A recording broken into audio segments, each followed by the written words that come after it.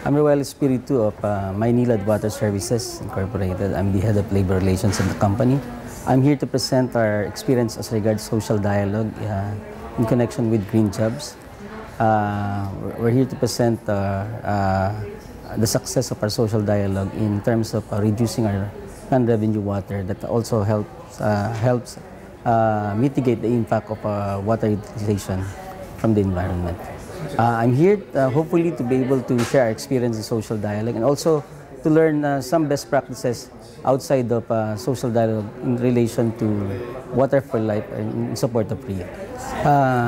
I think the my fellow attendees should learn that these issues also pertains to people, handling and managing people, and of building trust and mutual respect between employees and management in pursuing green jobs in the future.